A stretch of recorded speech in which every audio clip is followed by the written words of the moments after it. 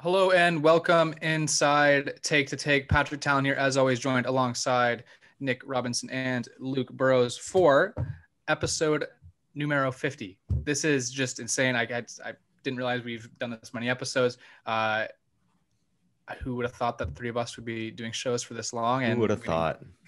a surprise. What's the meme? Look at us. Yeah. Who'd have All thought? red. I would say the only thing more surprising than us hitting 50 shows is that Nikita Zaitsev is the favorite for the Norris Trophy right now. That's the only thing more surprising. Well, he's best analytical defenseman so far. 3 games in. That's why I missed it. Yeah. So we've been what started as just three guys wanted to talk hockey on Spirit Live. We continued that through the second semester, first year, and then continued second year. In the summer, we did some shows when COVID hit, did some stuff with Barn Burner Network, left doing our own thing right now, have some interviews set up. Do you guys have a favorite moment, a favorite episode at least, or just out of all the episodes we've done? Is there one that you could think that was the best for either of you? Got to be November 2019's Christmas special before we wrapped up our second run with Spirit Live. That's got to be it. There are definitely some gems in there, and I have gone back and listened a couple of times. Loud Christmas music and yelling about hockey always makes for an interesting mix. Yeah, I would also say when Patrick and I had a debate on fighting, and we were sitting beside each other, and I actually wanted to reach over and fight him after the discussion on fighting. I would say that one is up there for me as well. The Christmas episode was good because I don't think we've done a Christmas episode since. But another one that stands out for me was our first one back, our first COVID episode. We were all at home. I think it was in like May or something, and we were all just talking about just all the possibilities with the NHL, and it was good to be back. That was fun to do. I think that was the first episode we ever did just on our own, and kind of glad we continued that. That was a good start. Yeah, that was kind of a weird time when all that happened. We didn't really know what was going to happen. If I were to think, I think the thing I missed the most is just being in studio. Being in studio was fun, having that routine of getting up and going, setting everything up, setting up the live stream through Twitter. I missed that a lot. And being in studio, I feel like the way we talk to each other is a little bit different. And I also just think listening back, and I told you guys probably about a couple months ago, listening back to the first episodes we've done compared to the episodes now, we got a lot better. And I think we should, give ourselves some credit. But for me, I'd probably say my favorite one was probably the Christmas one. That was the funniest moment for sure. I've never laughed so hard, I think, during a radio show. But the one that I thought was just a good show was the fighting debate. Because we got to the studio, we said hello, we sat down, debated hockey, and then forgot about it. At least I hope we forgot about it. Anyway, that was a ton of fun, and it's been fun to record with you guys. And for those who have tuned into our show and continue to do so, thank you. And hopefully we'll have some stuff lined up in the future, some interviews, and we have a big interview today that we're excited to get to. So yeah, I do miss the audio quality now that you said it. Spirit Live, now I'm sort of thinking back, it also looks way cooler than this does. Yes, it's way better. It's so much easier to feed off each other when we're all in the studio. That's such a, I don't know, one day, hopefully next year there's something to be said about being in the same room with everybody to do stuff. This is good, but it's not the same. Yes. Yeah, and I think not being in studio has helped us improve our own recordings. We all have mics, we all have good headphones, we all have fairly quiet spaces, and it helps. Also, like being in TV labs in our program that tell us how to set up and stuff like that. It's been good. So that just about does it for our sort of tribute to our 50th show. It's been a lot of fun, and it's fun to do shows with you guys. And we've definitely had some good moments, some heated debates. I've definitely finished shows feeling irritated with some of you. I've definitely done shows feeling irritated at the time, and I know you guys can say the same because we've talked about some pretty fun stuff, but also some heavy stuff here and there. I think a good thing about our show is we cover a wide variety of topics. We're not just strictly analysis. We'll get into some touchy subjects, some stuff that's hard to talk about, and I think that's important. And it's been a lot of fun to do show with you guys, and I hope here's to the next 50. But that just about does it for this part. We're going to send it over to an interview. We have a guest with Marco D'Amico, aka the hockey expert on Twitter. He is a stats guy for 91 FM, and we'll take you over there right now. All right, guys, we are inside the interview here. Patrick Tallon, Luke Burrows, and Nick Robinson. This time with a guest, long overdue. I've been talking to him for quite some time. Marco D'Amico, aka the hockey expert on Twitter.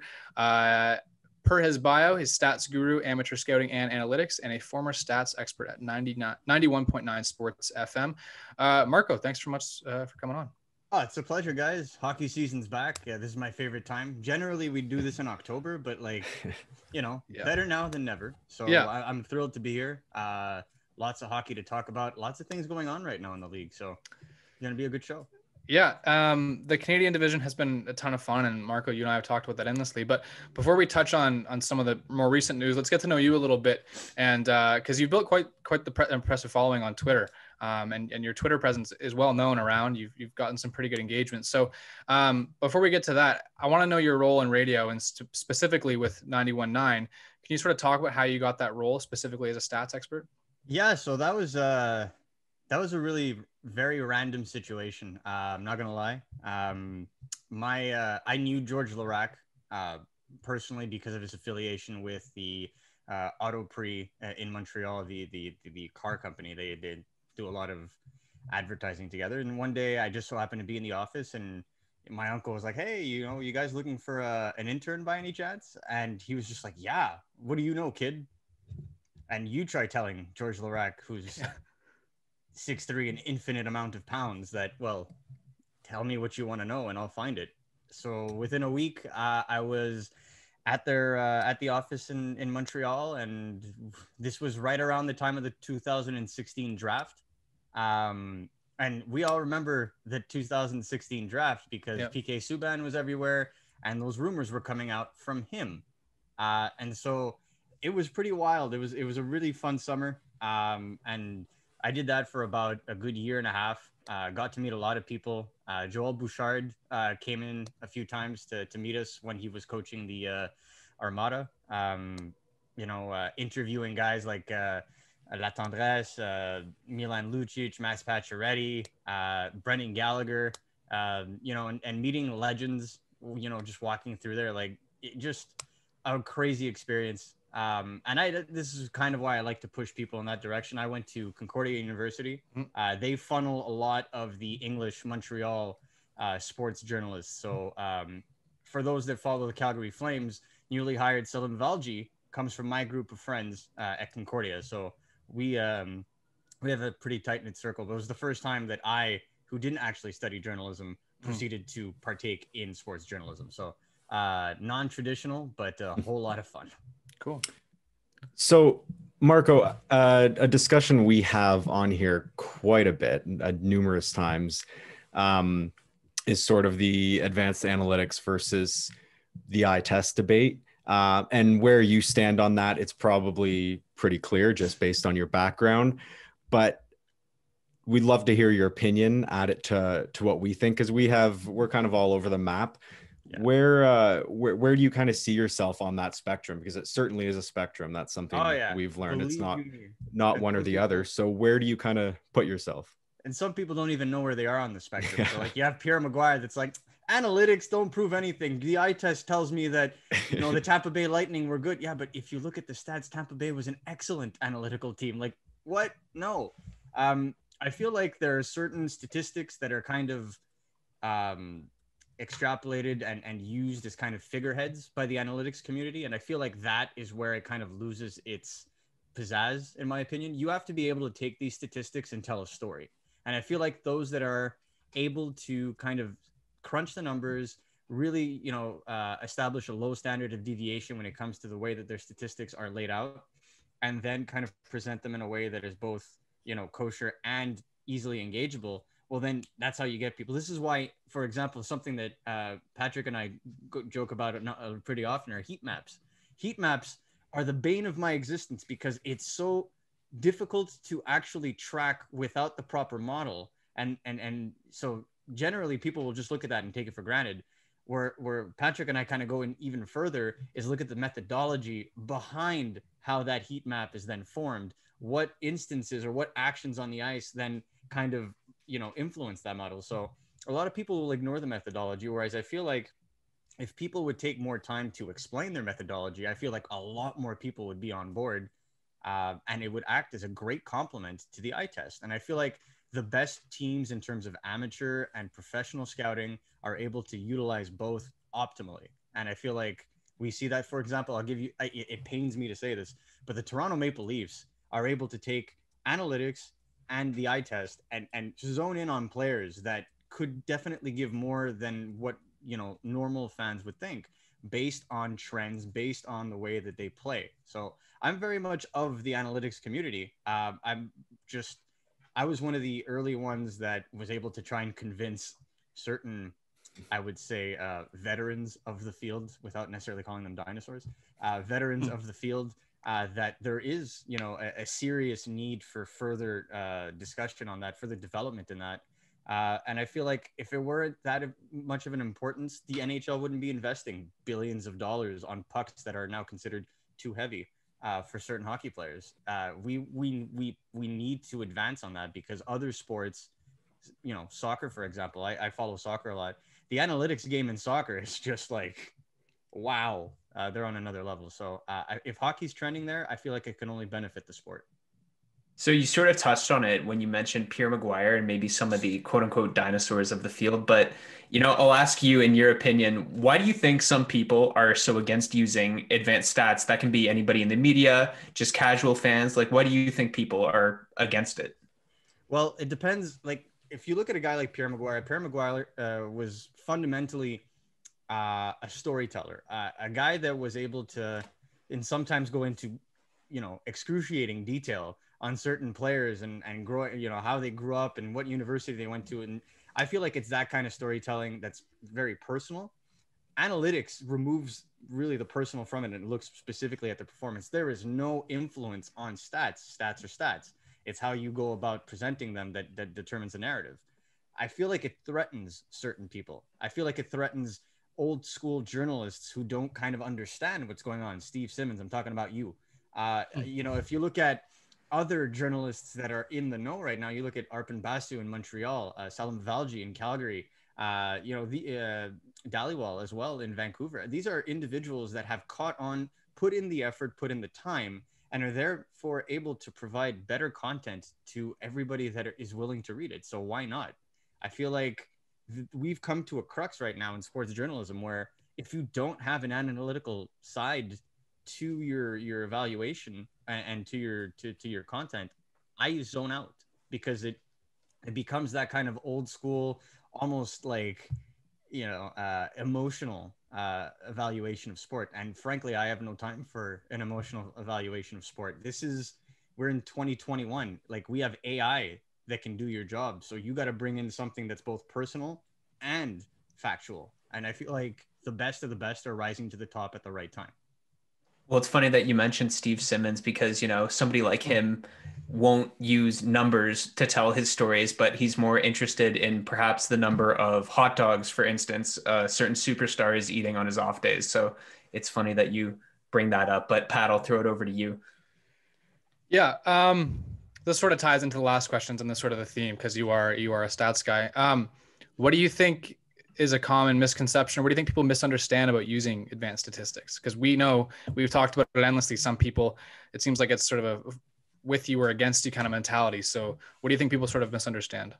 I feel like it's a double faceted question. First of all, I feel like there's a certain arrogance to the analytics community, to those who don't necessarily appreciate it as much, specifically because it's almost Bible thumping to a degree. Like, here are the stats. My stats don't lie. Whatever opinion you may have is now irrelevant because my stats say so. Now, anybody who's done statistics for a long time in their lives, or any number crunching whatsoever, there is a standard deviation.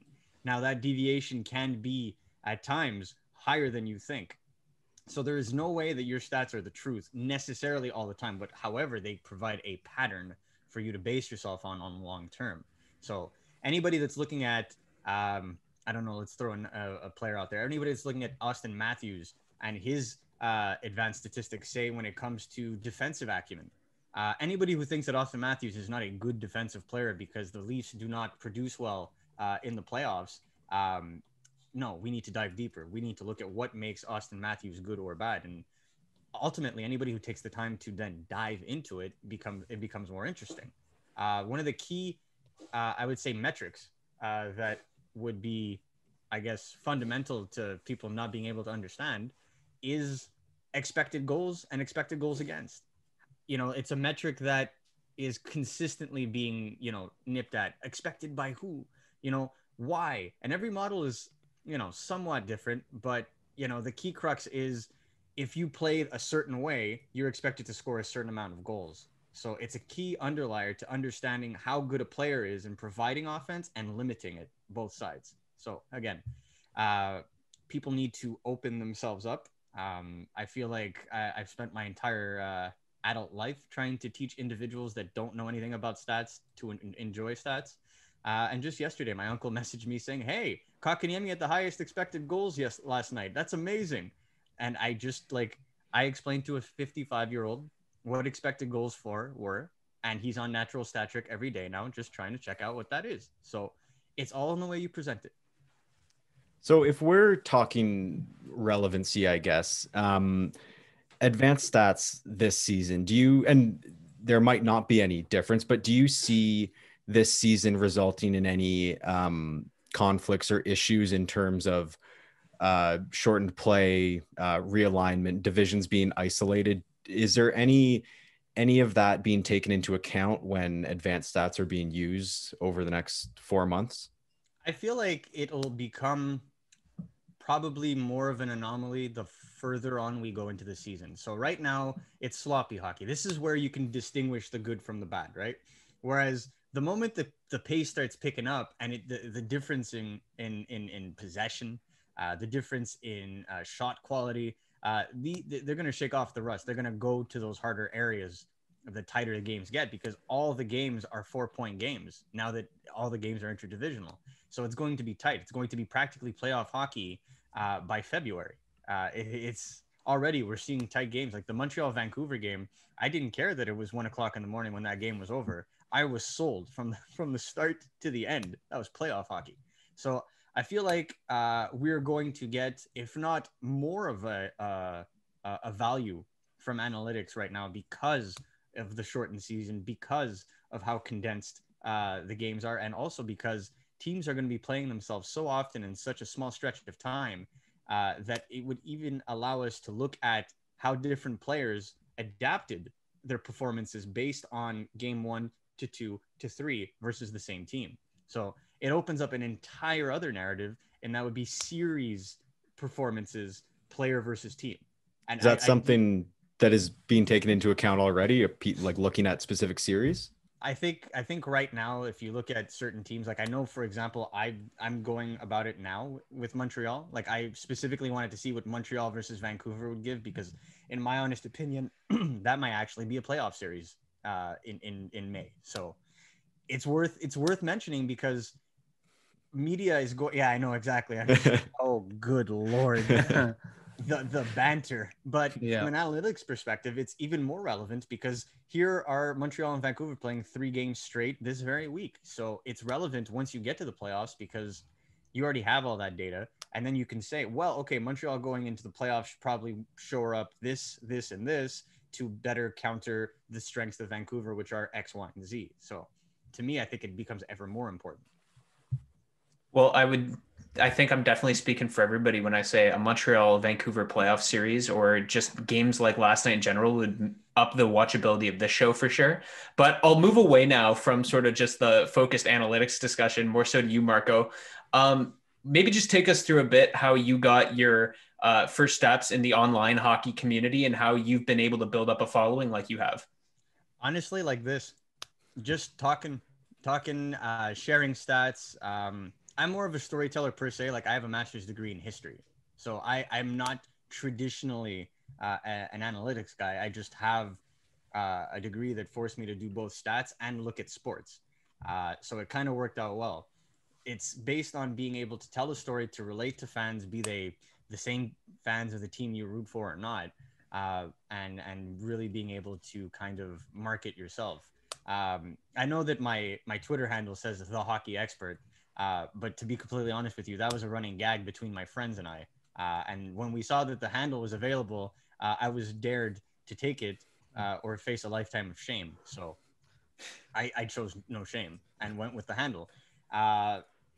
Through that time, based on connections, radio show segments, podcasts, you build up a following, you interact with as many people as you want. And it really is fun. And if you were to ask my fiance right now, like, how did he build the following? She'd give you a couple of swear words followed by so many podcasts.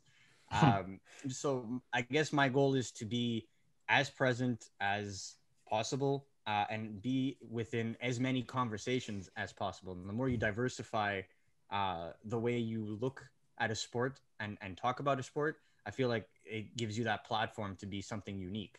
This is why I enjoy watching a lot of these younger journalists come up right now and tackling subjects that are very unique and haven't been hammered out. And that's what's driving content right now, is that unique ability right now, especially with COVID, all this time we have on our hands to further assess, further address, and then further contextualize things. And I feel like hockey as a sport has grown for that very trend. And I was happy to be a part of it. Awesome. All right. So you're a Habs fan. We talk Habs all the time. Luke is a Canucks fan. Let's get into last night's game. And before we get into who outplayed who, whatever, that was probably the most entertaining Montreal Canadiens game I have seen in the last 3 years, maybe. I don't know if you agree. 2 years, maybe. Yeah. You remember that Montreal versus Washington game that ended 6-5 with Domi scoring in the last 20 Okay. Yeah. seconds? Yes, I do remember that one. Yes. That was fair. So that's it. Yeah. But that was fun. And honestly, I didn't think either team played that great. Like the offense was good, but I can't look at that game and say Vancouver deserved to win it more than Montreal, or Montreal deserved to win it more than Vancouver. It was just, and Luke is already ready to say some stuff, but I don't disagree. You're just happy with the dub. So, Nick, as an outsider's perspective, you won't have a bias. So I'm going to start with you as the Sens fan. What did you make of last night's game, and what were your thoughts on the 6-5 victory the Canucks had over the Canadiens? Oh man, like where do you even start? So many goals. First off, games like that are great for hockey, and you know that Gary Bettman is sitting in the NHL front office with a big smile on his face when he sees games like that, because that's quite frankly where everybody wants the NHL to be, and that was so good to see last night. Both teams obviously didn't defend very well at all, but there were some great goals. I thought Toffoli was excellent last night. Again, obviously with his first 3 goals as a Hab, by far his best game so far. He looked dangerous. I didn't like how, for Vancouver, I didn't like defensively. I feel like they gave Montreal way too many opportunities on the rush. The amount of tap-ins Montreal was able to score, Toffoli pretty much had to stand with his stick on the ice the whole night to score. But same goes for Montreal on the other end. I don't like how they defended the net front at all. You look at Besser's second goal, where he was pretty much just able to chop a backhander from the slot uncontested. There's a lot of things both teams are going to work on. I would pretty much expect almost the opposite the next time the two play each other, because everybody's going to be so focused on the defense that we're going to forget to score now. So it's going to be an interesting one to follow the next time they play each other. But it was a great game last night. Luke, your thoughts? Well, regardless of who you're cheering for, that was a good game. I think we all agree there. I kind of found a lot of players were very off last night, and I think a lot of players had a really good game. I will say Toffoli, though, if you look at his goals, they were given to him, a lot of them. The defending is just brutal to watch on a lot of those. I thought, here comes the bias. I thought Besser looked really good. I thought Horvat looked really good. Pedersen looked garbage. I don't want to go there. So bad. He hasn't looked there the whole season. Yeah, okay. That's what I wanted to get coming. to. Yeah, this is what I wanted to get to. So I'll put it out now, because I think our thoughts on the game would probably all be the same. It was a fun game. It was a messy game. But Luke, let me ask you about Elias Pettersson, because I don't know, because this is he it's one thing to play well and not score, but it's another thing to play the way he did. I'm not big on plus minus, but -3 in a game where your team scores 5 goals and you are the offensive guy. What do you make of his performance lately? He looks upset. He looks rattled out there.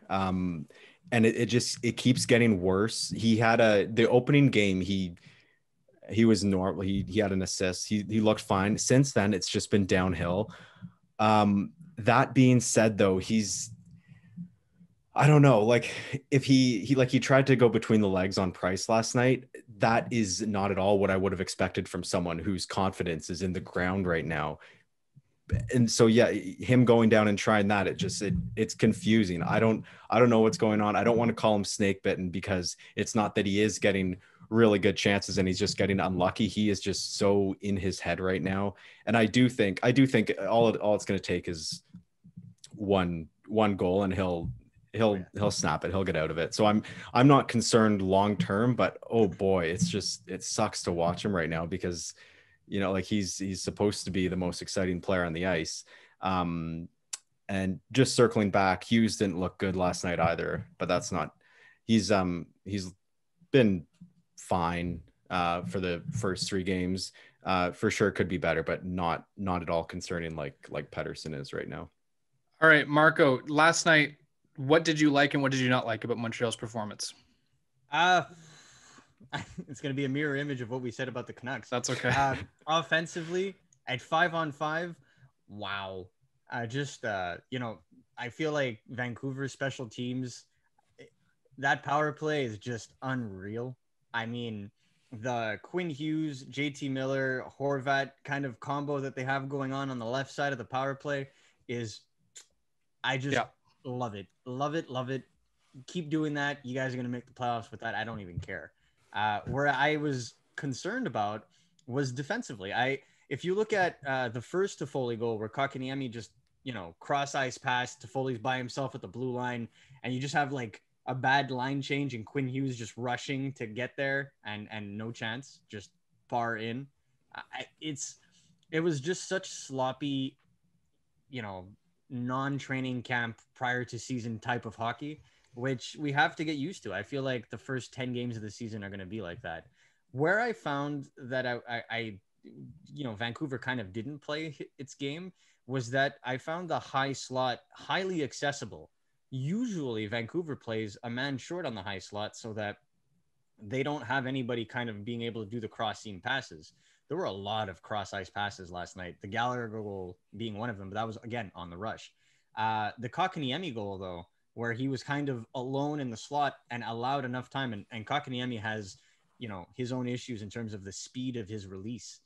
Was still able to get that shot off, which I found to be really cool as a Habs fan. But also I question that as a third party guy attempting to be, at least watching that play. So I found that, or I think that, Travis Green is going to come around and be like, okay, against Montreal, the center has to play the high slot absolutely at all times, because that's how they're dangerous, is that they penetrate the zone, the puck goes back to the Ds end up finding the forward that's in the high slot, and the puck generally finds its way to the net and then the back of the net. That's the way that's Montreal's bread and butter. So if Vancouver is going to be successful tonight, the high slot is going to be occupied by a Vancouver Canucks center, in my opinion, at all times. Well, I do want to ask you, because this has been the talk the past couple of weeks. It's kind of died down, but it's still been talked about. We've talked about it on our show before, and that is the Pierre-Luc Dubois conversation. He was just pushed to I think he's centering the third line. I think we saw that this morning in Columbus. Yeah. This has been talked about. Montreal's in on it, apparently, according to Nick Kypreos. Take with that what you will, though. This is the same guy who said Weber would retire, and then Weber came back a day later. So anyway, let's talk about that. So do you think there is a move to be made between Bergevin and Kekalainen for Dubois? And if so, would you do it? Tough question, but I know, because there is the partisan aspect to that, and then there's the logical aspect to that. Now, if the Habs are going for it this year, next year, it makes sense to sell the future for the present, and so that's why I believe a Kotkaniemi centered deal for Dubois kind of makes sense. But for me, again, when I watched both players play at the age of 17, Dubois even 16 in the Maritimes, I think they have the same kind of potential, give or take 5 points on average. I feel like they're both eventually going to be 60 to 65 point centers every season. on really good teams. I feel like Dubois could potentially have that 1 to 270 point seasons depending on what wingers he has. So for me, it's a today or tomorrow kind of approach, right? So if you want to go for it this year, you get the local guy. I can see it, but you have to add, the fact that he has to quarantine for 14 days, which would kind of make sense as of next week because the Habs are off for 4 or 5 games. You have to add the fact that he's got to get used to the system. And again, it's 2 years and then you got to sign him again. And that's, if you bridge Suzuki next year, like you're going to have an issue and you have to re-sign Danault. There's a lot of insecurity that I wouldn't be running to trade controlled assets like a Suzuki, like a Kotkaniemi, especially when you don't know what's going to happen with Phil Danault.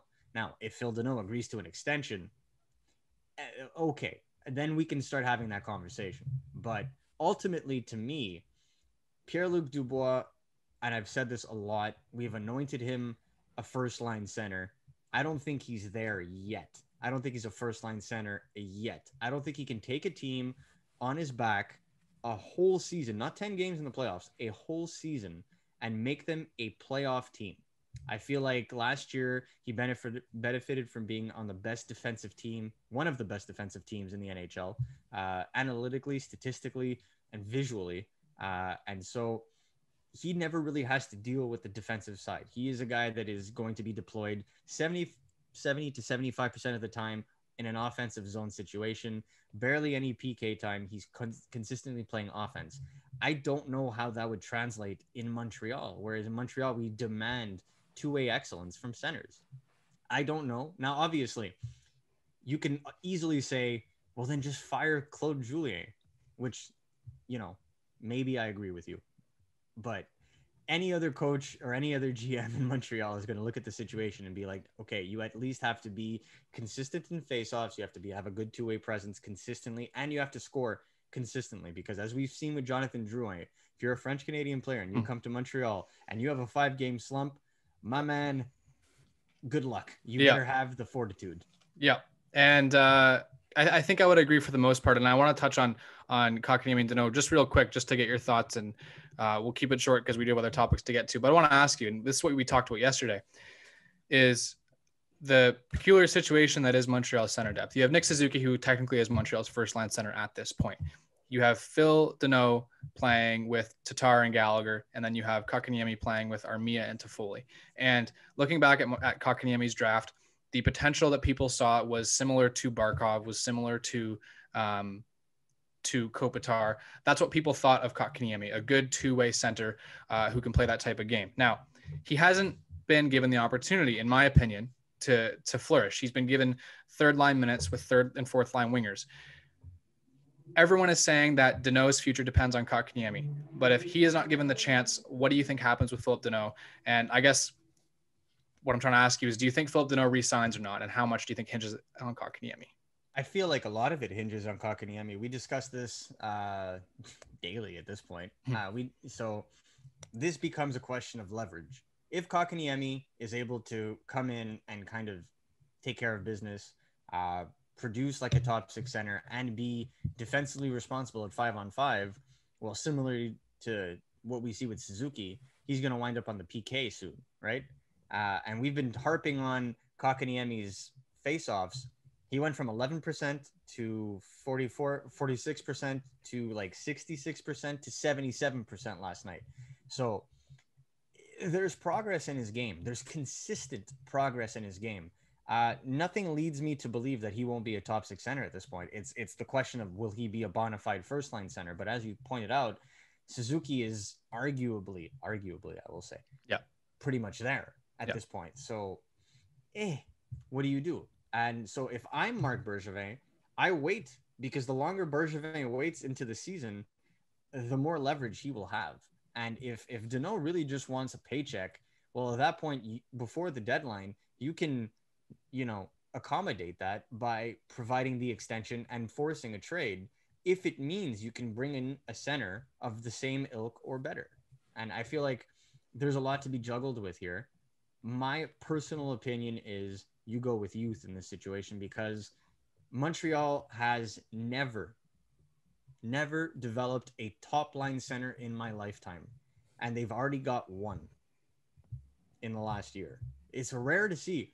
Yeah. Vancouver fans, you guys have Pettersson, who was drafted as a left wing initially, converted to a center, and became your first line center within 15 to 20 games.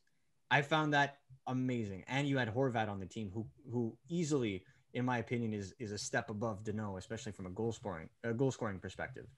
So you can appreciate when you see a young kid kind of come in, take the reins as Suzuki does. But when you have two, it becomes extremely complicating as to how to deliver ice time. So I agree that he might not be given the best offensive tools to produce. And a lot of people have taken that to label him a bust. But I feel like if people take the time to study the analytics on Kotkaniemi, I feel like he dominates the game on every single situation except the score sheet. That may be due to the way he is surrounded. That may be due to the fact that his stick may be too long. That may be due to a lot of things. But ultimately, if he does everything right already, the defense aspect is handled. The offense will come. Right. Well said. And I think I'd agree with just everything you said. All right. Well, let's touch on some other news, and this not as fun to talk about, but that is Ovechkin, Samsonov, Kuznetsov, and I believe Dmitry Orlov on COVID-19 protocols list. So Dmitry Orlov had a hotel room gathering within the last week or so, I guess. And as a result, the team was fined $100,000. Ovechkin spoke out. He said, "I regret my choice to spend time together with my teammates in our hotel room and away from our locker room areas. I will learn from this experience." I didn't know the logistics. I guess players they have a designated area in hotels and lounges, but they can't be together in their rooms. Personally, I don't understand that when they're going to be together in the lounge, but not in the rooms. Regardless, this is the rule that the NHL set. And I think this shows that they're going to crack down on it, because we've seen how bad it got with the MLB. We've seen how bad it's gotten with the NFL. It shows they're taking it seriously. Marco, what do you think about this? And do you think this is worth it? Do you think this is a good, I guess, sort of warning call? I feel like this is going to be like, we're just starting the season. The Canadians all teams are playing 56 games. It's 56 games. Look at how many games were like postponed or delayed in the NFL. The NFL plays 17 games now. You're opening up a can of worms if you're allowing your players to be undisciplined in any way, shape, or form. So I'm fully on board with them following the protocol and rules. Personally, for me, I feel like it was abundantly clear, at least in the bubble in Toronto and Edmonton, but even more so now. Like, you cannot, in this situation, allow yourself to venture in a way that would potentially put you at risk of spreading something and ruining it for your team, which they now have, right? Like, let's call a spade a spade. Why are they the only four? If you like, they played hockey together, they practiced together. Why are they the only four? Mm-hmm. So it leads me to believe that it was, a tactile form of or whatever. They had to be in close proximity for that transmission to occur. So that's exactly why the NHL put in that kind of restriction. I understand it. When I saw the $100,000 fine, though, I was not expecting that. Wow, that's a lot of money. So I'm happy that the league decided to make an example out of the Washington Capitals. Now, obviously, I know some folks in Russia think this is racial profiling, and they're out to get Russians. But I mean, at the end of the day, it also is telling that it's the four Russians on the team that were hanging out together alone in a room. So it has less to do with the fact that they're Russian and more to do with the fact that the four Russians decided to break the rules together.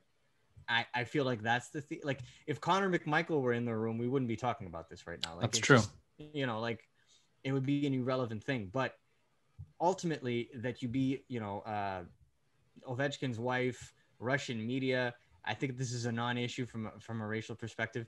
They messed up. They done goofed. And ultimately, there are strict protocols. The NHLPA is behind this as well. So you have no leg to stand on.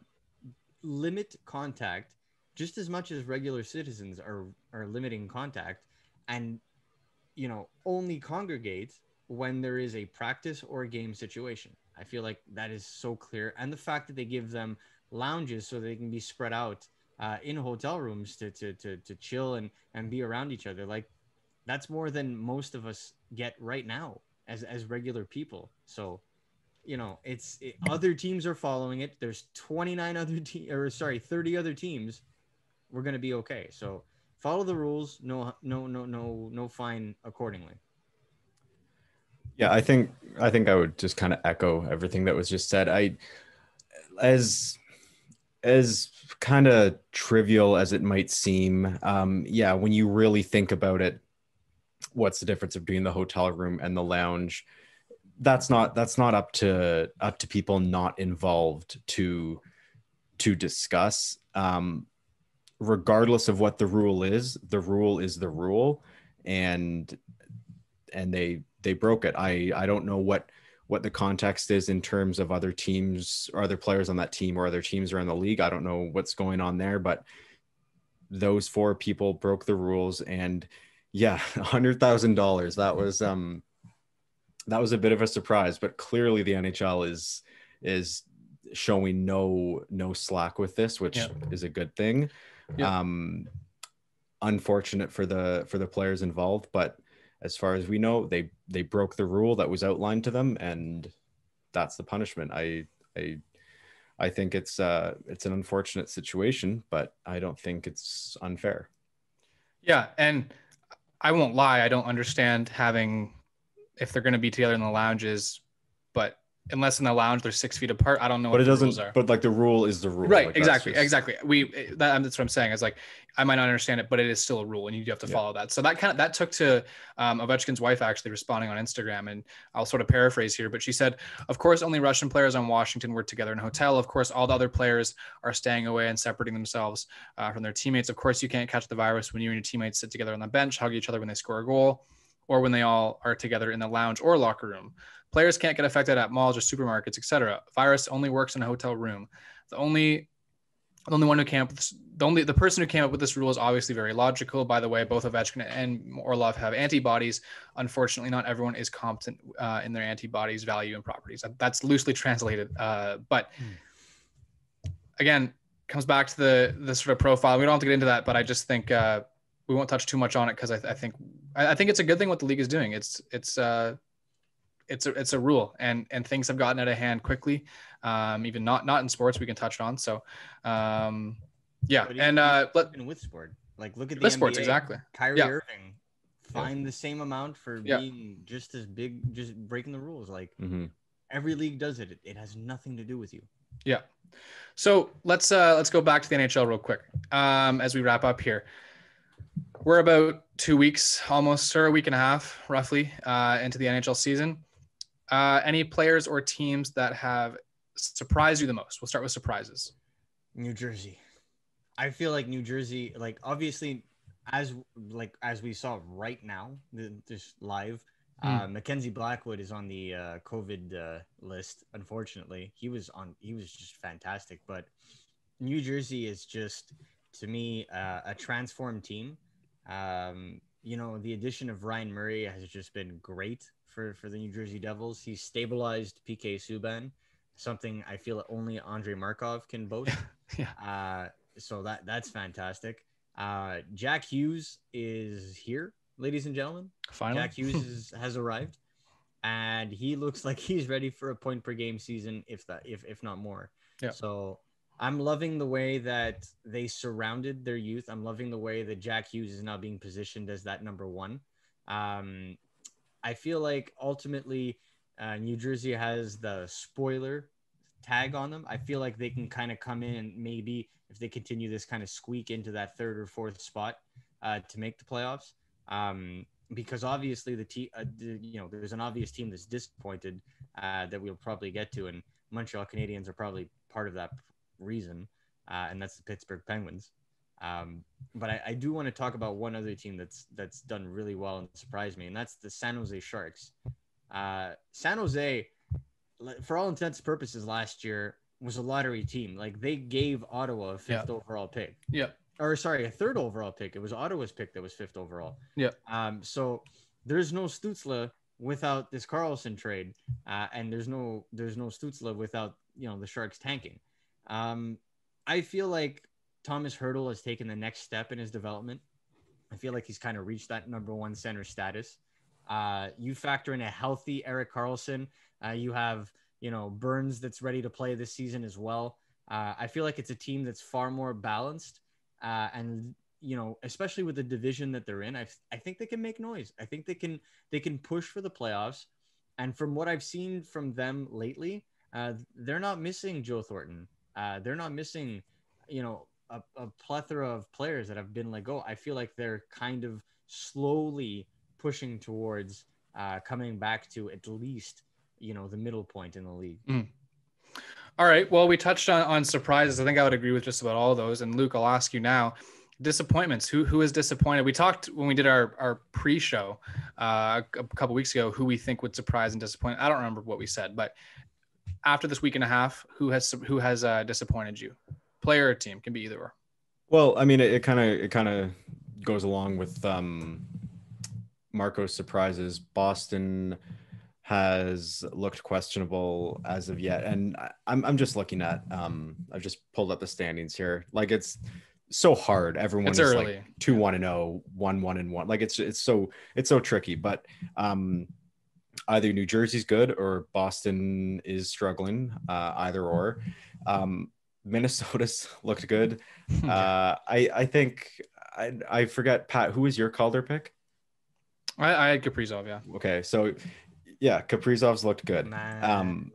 It's that division. I mean, I think everyone kind of had 1-2 set out with Vegas and Colorado, either or. But I mean, aside from LA, when you look at that, and maybe Anaheim too, like, that's, who knows, really. Yeah. I would love to see Minnesota do well. I want them to do well so bad. Yeah. And they're playing without Marco Rossi. Yeah, like it's long. Yeah, it's long overdue for them, I think. But again, we'll see. They're 3-1-0 at this point. We'll see. That's a big surprise for me. Carolina has, and I'm kind of speaking in relative terms because I had very high hopes for them. Again, 3 games in, I think they could be looking better. But it's hard to say, but I was very high on them. They were my I had them over Tampa in our preseason predictions, but we'll see. I don't think it's anywhere near any kind of discussion about panicking there. But Carolina, I think, could be looking better. Yeah, I'd leave it at that. There's a few other teams, especially in that division, I could go into. Detroit and Columbus are both interesting cases, but it's just so early, I think. All right. Well, the last thing I wanted to touch on, and this was Matthews. I think it was Matthews who said it, and that's about the league protecting their star players. And we talked about this, Luke, probably a year and a half ago, some of the abuse that Pettersson was taking and how no one really talked about it.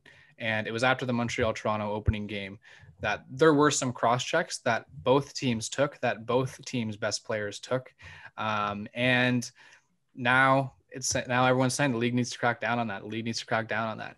And 3 days later, whenever Montreal played Ottawa, Tim Stützle is out after being cross-checked by Jake Muzzin.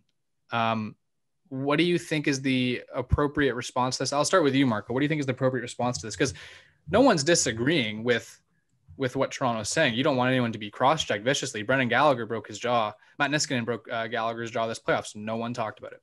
No one said a word, and that was right to the jaw. He's taken the same thing from Zdeno Chara.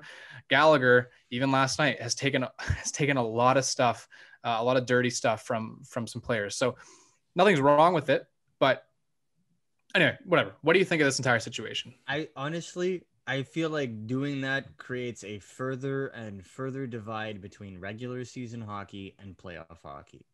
Ultimately, whatever. You don't want to get cross-checked as hard, 82 games, 56 games this year. in a season. I can respect that, but know that when you get to the playoffs where it counts, where you need to win a round, that amount of cross-checking is going to be legal regardless, because it's the playoffs. And as much as they try to change the game in the regular season, ultimately when it counts, the rule book gets incredibly reduced. And that's because, yes, we want to make sure that players get to the playoffs healthy, but in the playoffs, no. You're going to have to go through the damage if you want to win that cup. And I respect that far more than what's going on and what's being talked about with Matthews, because I can respect Matthews coming out and the Leafs in general coming out and being like, we don't want our star players to get cross-checked. But I haven't heard a peep from Connor McDavid. Not a word, right? Whereas Sidney Crosby, when he first came into the league, he was whining a lot about that. And and this was 15 years ago. He was called Cindy for 5 years because of that by Flyers fans. It's the culture of hockey has changed so much that it's become like we've allowed this conversation to happen. So if we're at a point where we're going to say we're going to crack down on cross-checking, and anybody who's watched Montreal since the Toronto game, I think they have like 4 cross-checking or 5 cross-checking penalties in 3 games. Yeah. Amongst others. I feel like the league is aware. The league is going to listen on this because they want to make sure that their players, the best players, are going to be there when it counts in the playoffs. But ultimately, I feel like as it happens any year, there's going to be awareness for 2 weeks, and then it's going to go back to normal. Yep. And I feel like that is classic NHL hockey. It's it's tricky. I feel kind of torn because, yeah, like you said, Pat, no one is trying to argue with the Leafs. I just think it's just kind of, I don't know what the word is, annoying, frustrating to see Leafs fans all up in arms about Austin Matthews getting bullied in front of the net. Like, it's not unique to them. And we've talked about this. Like, I don't need to go on about this. It's not unique to the Leafs situation. That doesn't discredit the problem at hand at all. I think everyone instead of kind of being upset with each other, like different fan bases being upset with each other, there's an external problem that the league needs to figure out, because it's just kind of been around for as long as we can remember. So and I feel like too bad Nick had to cut out, because Stutz is the one who got cross-checked by Muzzin. Nick hates the Leafs probably the most. I think I don't know. It's we all like to poke fun, but Nick would probably have more to say on this. Kind of just echoing what we've talked about before. But yeah, we'll see what happens. We'll see if it continues. Hopefully Stutz is okay, and hopefully players aren't taking abuse. But at the same time, I hope referees aren't over functioning and making calls off of simple hockey plays that are sometimes just a push with the stick and not necessarily a cross check. But that just about does it as we wrap up here on episode 50 of Take to Take. It's been a pleasure to have you on, Marco. Thanks so much. And we'll be back next week, and this will be posted soon. Also, actually, before we wrap up, Montreal, Vancouver, 9:30 p.m. Eastern time. I'm gonna go with a 3-2 Habs win, but it's going to be very ugly. Marco, who do you think wins tonight? I was going to go with a 2-1 Habs win in overtime. Luke? That would be fun. I would like to. I wish last night ended in overtime. Yeah.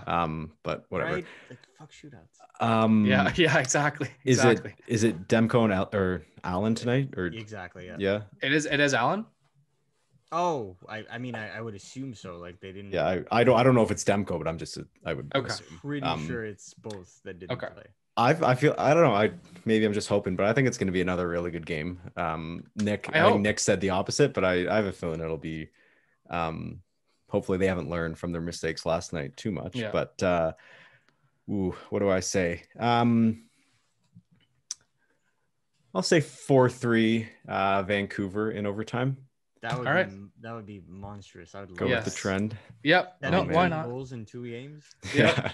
Yeah. No, buddy. But But this has been it's been a fun series, and we'll get to do it all again on Saturday after tonight. So for all those who tuned in, Marco, thanks again for being here. Really appreciate it. You're welcome back on whenever you like. And for all those tuning in, thanks so much, and we'll see you next time. Take care, guys.